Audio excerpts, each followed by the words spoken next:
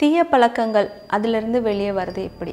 ஒரு விஷயம் நம்மளுக்கு சந்தோஷம் கொடுத்துட்டு இருக்கும்போது திடீர்னு ஒரு கட்டத்தில் இது வந்து சரி கிடையாது அப்படின்னு நம்ம ஆள் மனதிலிருந்து நமக்கு ஒரு ஆர்டர் வரும். அப்போது அந்த பழக்கம் தீய பழக்கம் அப்படின்னு நம்மளுக்கு உறுத்த ஆரம்பிச்சிடும். இப்போ அதிலிருந்து வெளியே வர்றது எப்படி? ஒரு விஷயத்த ஒரு 40 நாள் 48 நாள் தொடர்ந்து நம்ம செய்தோன்னா அது நம்மளுடைய வாழ்நாள் பழக்கமாகிடும். அதுக்கப்புறம் அதை எடுக்கிறது அப்படின்றது வந்து ஒரு மிகப்பெரிய சவால். ஒரே ஒரு மந்திரம் இருக்குது. அந்த மந்திரத்தை உபயோகப்படுத்தி நம்ம தீய பழக்கங்கள்லேருந்து வெளியே வர முடியும். அது என்னென்னா முடியாது. எப்பெல்லாம் எந்த ஒரு விஷயம் தீய பழக்கமோ அதை நம்ம செய்ய தூண்டி நம்மளுடைய மனதிலேருந்து ஆர்டர் வருதோ நமக்குள்ளேருந்து ஒரு விஷயம் நம்ம உறுதியாக சொல்லணும், முடியாது. இந்த மந்திரத்தை நம்ம உபயோகிக்க கற்றுக்கணும். முடியாது. இப்போது ஒரு ஊரில் ஒரு முட்டாள் இருந்தான். அந்த முட்டாளுக்கு வந்து குதிரை வளர்த்துக்கணும்னு ஆசை. ஆனால் குதிரை இல்லை. அதனால் அவன் கழுதை வளர்த்துக்கிட்டான். ஒரு நாள் அந்த கழுதை மேலே ஏறி ரொம்ப வேகமாக வந்து ஒரு இடத்துக்கு போயிட்டு இருந்தான். இப்போது அந்த ஊர் மக்கள்லாம் பார்க்குறாங்க, என்னாச்சு இவனுக்கு, ஏன் இவ்வளோ வேகமாக போகிறான்?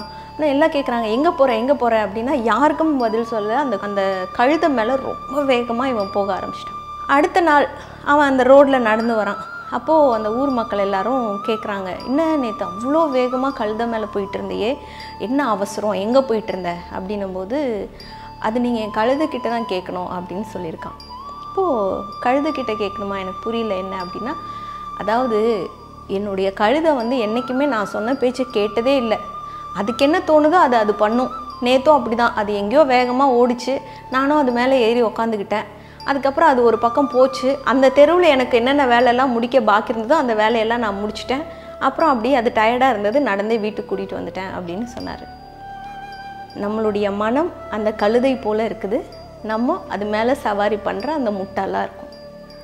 அது எங்கே போகுதுன்னு தெரியாது, அது பாட்டுக்கு ஓடிக்கிட்டு இருக்கு. நம்மளும் அது மேலே ஏறி உக்காந்துட்டு போகிற வழியில் என்னென்ன வேலைகள் இருக்கோ அதெல்லாம் முடிச்சுக்கிட்டு அது கூட போராடிக்கிட்டு இருக்கோம். நல்லா புரிஞ்சுக்கோங்க, மனம் கழுதையாக இருந்தால் நம்ம அதுக்கு அடிமையான முட்டாளாக இருப்போம். நம்மளுடைய மனதை குதிரை போல உபயோகிக்க கற்றுக்கிட்டா அது மேல் ஏறி சவாரி செய்யும் ஒரு போர் வீரனை போல நம்ம இருக்கலாம். முட்டாளாக இருக்கணுமா வீரனாக இருக்கணுமான்னு கேட்டால் எல்லாருக்குமே வீரனாக இருக்கணும்னு தான் ஆசை இருக்கும். அப்போது தீய பழக்கங்கள் அது நம்மளை வந்து ஒரு முட்டாளவே தான் எப்போவுமே வச்சுருக்கு. உபயோகமே இல்லாமல், தனக்கும் உபயோகம் இல்லாமல், இந்த சமுதாயத்துக்கும் உபயோகம் இல்லாமல் தான் அது நம்மளை அடிமையாக வைத்திருக்குது. ஸோ இப்போ இந்த மனதை எப்படி நம்ம வந்து நமக்கு பயனுள்ள விதமாக மாற்றிக்கலாம், அதுக்கு ஒரு ரொம்ப அற்புதமான ஒரு தீர்வு இருக்குது. என்ன அப்படின்னா, நெகட்டிவான தாட்ஸு தான் வந்துட்டு நெகட்டிவான விஷயங்களை செய்ய வைக்குது. அப்போ பாசிட்டிவான தாட்ஸாக அதை நம்ம மாற்றிக்க கற்றுக்கணும். உதாரணத்துக்கு ஒரு தனிமையை தேடி உட்காந்து ஒரு தவறான விஷயத்தை செய்வது இளைஞர்களுக்கும் பிடிச்சிருக்கு அப்படின்னா, தனிமையை தேடி உக்காந்தா தானே இந்த மாதிரி செய்யணும்னு தோணுது.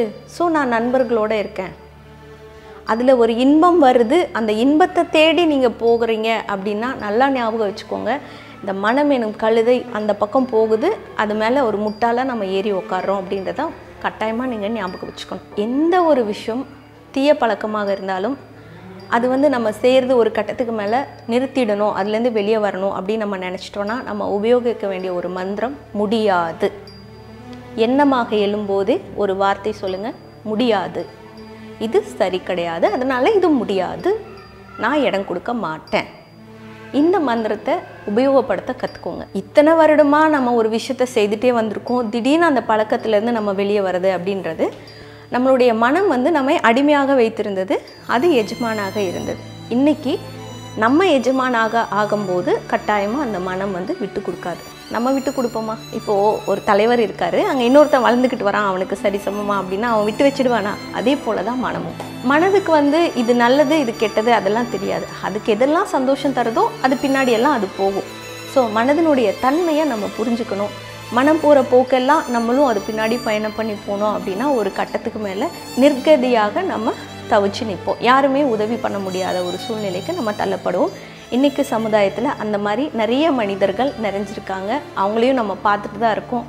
ஸோ நம்மளும் நாளைக்கு அந்த நிலைமைக்கு போகாமல் இருக்கணும் அப்படின்னா எதெல்லாம் தீய விஷயமாக உங்களுக்கு தோணுதோ அதெல்லாம் உங்களுக்குள்ளே எண்ணமாக எழும்போது முடியாது என்னும் மந்திரத்தை உபயோகப்படுத்துங்க. இந்த தகவல் உங்களுக்கு பயனுள்ளதாக இருக்கும்.